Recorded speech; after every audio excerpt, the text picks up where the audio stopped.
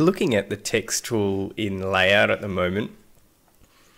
We're lucky the shortcut for this is T, the same as it is in SketchUp, so easy to remember. All you need to do is either hit T for text or select the icon up the top and then come down to your drawing space, left click, and from here you can start typing. As I type, the cursor moves along. The trick for the text tool is knowing what to do when you finish. So your instinct may be to hit the spacebar key, because spacebar allows you to go to the selection tool, usually in layout and SketchUp, but however, if I hit the spacebar key in here, it'll just add an extra space in, which is handy for typing. So what you'll need to do is either hit the escape key or come up and activate one of the other tools using your cursor rather than your keyboard.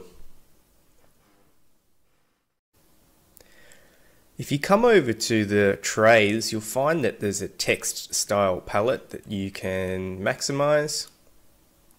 And from within here, we can change the font, the typeface within that font, the size, and also where and how things are laid out up the top here. Like with most tools, we're able to either retrofit an object by selecting it and then changing something about it, but we can also set standards that can be used from that point on.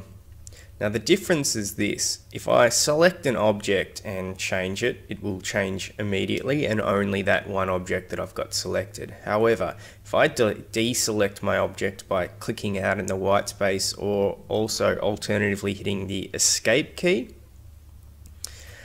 it allows me to set standards that will happen from that point on. So I'm going to hit the text tool, I've got nothing selected, and now if I make changes and size changes, it's going to affect how large my text is when I put it in next. It'll also mean that I could undertake some other operation, go back to the text tool, start again, and it will still remember the settings that I used when I had nothing selected and updated the type, style, and size. This also works for other tools like dimensioning and callouts, so give it a try, it's well worth your time.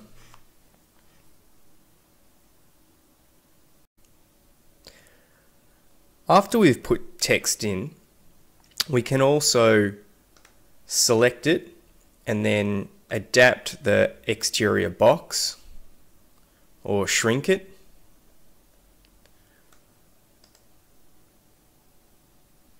We can also right click and set Make Unbounded.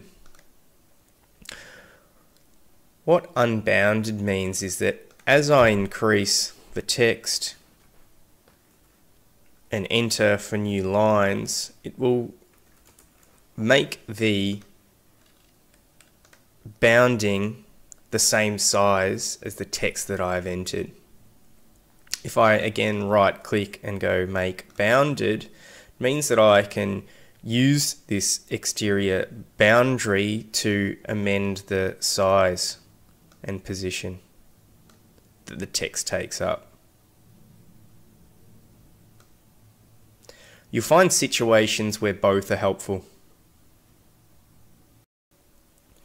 Along the top line here within our text style tray, we have things that you're probably fairly familiar with, like Underline, Strikethrough, and text color.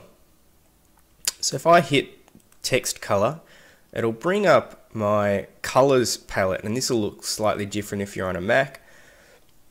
And I'm able to move around within here to different colors, and you'll notice that it stayed black, and the reason for this is because of the darkness slider up on this side. So I can pull this back down into the red end and around, and this is how I would set about changing my color.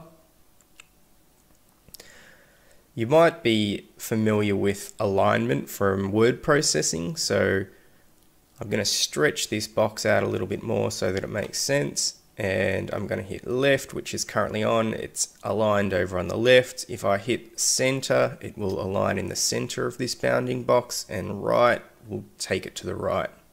I'm going to stretch this down now to show the next things that we can do. So we can anchor at the top, middle, or bottom. And here's another way that we can set whether it's bounded or unbounded here instead of right clicking.